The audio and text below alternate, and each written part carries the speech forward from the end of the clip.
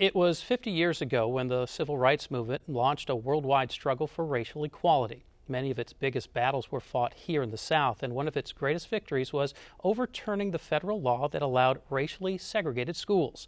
But half a century later, studies show that segregation is once again on the rise, especially in the South.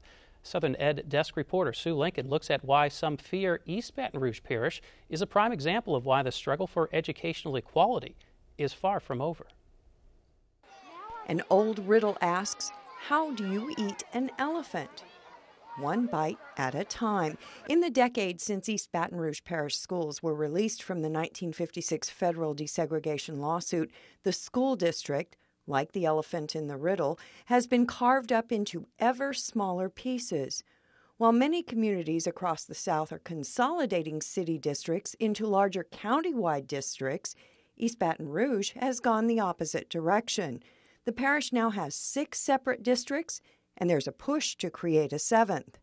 We've been through a lot in this parish in the last 30 years with desegregation, forced busing. Our school system's changed so much over the last 30 years.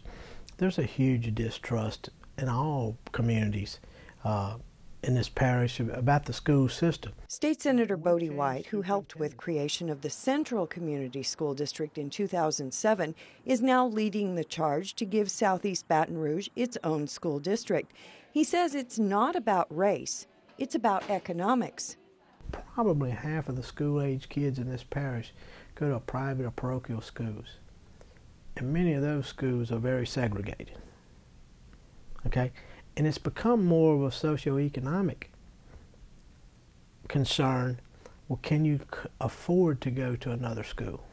White says residents of the area are unhappy with what they see as the current need to have to pay for private education at a cost of $20,000 to $30,000 per family. We can pay it, but it's killing us. I can't put any money in my 401k. I can't put any money in their higher education fund. I can't upsize my house as I grow, and you know, it just, you take $30,000 out of my budget cash every year, it's crippling us. They would love to be able to come back to public schools, and they would like to have a say in how those schools are going to be set up, what kind of curriculum, and they want it better for their children. Better for their children sounds familiar to Rona Wilford. Now retired from the faculty at Southern University, Wilford was one of the original plaintiffs in the Baton Rouge desegregation case. Our motivations were to be able to have the resources, to have the very best education available.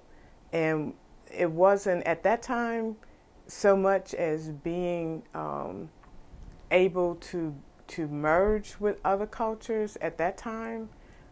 We wanted the best resources available. The way the parish school system has been carved up in the past 10 years illustrates one of the main conclusions of the Stanford study, which says that segregation levels do not rise sharply following release from court order, but rather rise gradually and steadily for 10 to 12 years after release.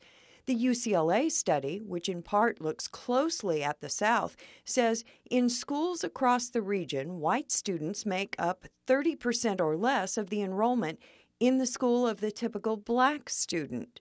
In 2003, when East Baton Rouge was released from the desegregation case, public schools were 69% black, 28% white, and 72% poor.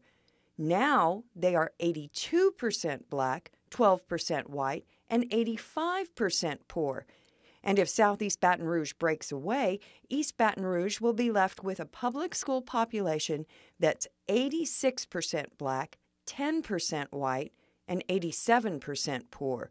Wilford says the breakaway districts are defeating the purpose of the 57-year-long desegregation lawsuit. The public schools that are offering wonderful programs and the magnet programs, those are the ones that they want to come in and rape. But Senator White says it's not a black and white issue for his constituents. This group that's put this plan together, they're men, women, black, white, Hispanic. They're very diverse, and you know, their goal is truly for the best for the children in that area. Diversity, or the lack thereof, is also a big concern for Adam Knapp, president and CEO of the Baton Rouge Area Chamber of Commerce. The Chamber was very, very involved in trying to get past the desegregation suit in the last decade. So to get past it and then to have potentially that come back to the community would be an awful thing. Last year, the Chamber commissioned a study on the potential effects of the Southeast Breakaway District. That study raised the very real concern of Federal Department of Justice re-involvement with Baton Rouge schools. It's something that is a stigma for the community, that it hasn't gotten past old problems of racial disharmony. And I think those are ones that you want to make sure you don't reintroduce. Knapp says the feds reasserting supervision over Baton Rouge schools could be an economic development killer. Senator White doubts the feds would find the new district to be a problem. And if there was intentional segregation, then you might make that case. White says Baton Rouge has moved beyond the racial problems of the past. We have to get past the deseg and the segregation issues and get back to putting our public schools back together. And to do that, you have to get the middle class back engaged. But Rona Wilford says the reasons given for creating this new district, to bring the white kids back to public schools while making the remainder of East Baton Rouge schools more racially imbalanced, shows that people continue to ignore the real elephant in the room. So many people are in denial that there is no problem, but there is a reality of racism that exists, and the impact of that racism happens on a daily basis. And whether or not people want to admit to it or accept it, it exists. For the Southern Education Desk, I'm Sue Lincoln.